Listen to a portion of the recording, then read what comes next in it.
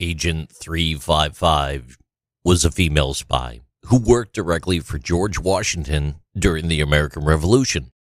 Her identity is still unknown today, even though some information has been gathered. She was likely a socialite living in New York City who passed vital information about Washington's affluent enemies right back to him. She was part of the Culper spy ring, which operated from 1778 to 1780, located in British-occupied New York City, all the way up to Long Island, from North Connecticut all the way west to George Washington's headquarters in Newburgh, New York. The Culper ring provided timely and accurate intelligence to American military leaders, most notably General Washington.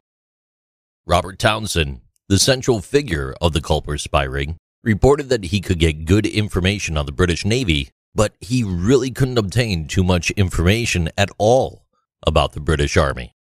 The situation continued for months, until correspondents mentioned in a letter specifically stated, quote, "I intend to visit 727 before long, and think by the assistance of a 355 of my acquaintance shall be able to outwit them all," end quote. 727 was code for New York, while 355 was code for a lady. Within 2 months, detailed headquarters-level intelligence on the British Army began to flow to General Washington. This is the only direct reference to Agent 355 in any of the Culper Ring documents. It's believed that she was a member of a prominent loyalist family of British supporters in New York City, with very easy access to British society and British officers. Major John Andre, Chief of British Intelligence, was considered the most eligible bachelor in New York, but women were also his weakness. By the summer of 1780, General Benedict Arnold had gained command of West Point and was preparing to surrender it to the British Army in return for money. Major Andre handled the correspondence-based negotiations with General Arnold. It's speculated that it was 355 who passed along information that exposed the treason of Benedict Arnold and led to the arrest of Major John Andre, who was captured with the maps of West Point and a pass signed by Arnold in his possession.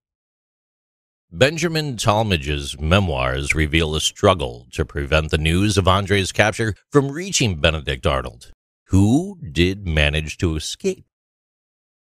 Major John Andre, though, Chief of British Intelligence, confessed to the criminal allegations, and he was hanged. During the investigation of John Andre, a roundup of suspects in British-occupied territory took place.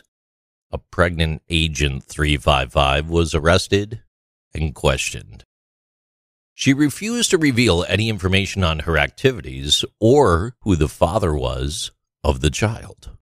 Agent 355 was held aboard the notorious prison ship HMS Jersey in the New York harbor.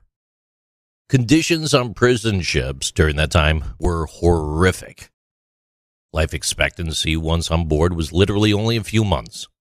Agent 355 gave birth to a boy, but the baby allegedly died aboard the ship. Robert Townsend, who's believed to have had a deep emotional attachment to Agent 355, lived out his days depressed, unmarried, and he drank heavily. These are Interesting Things with JC.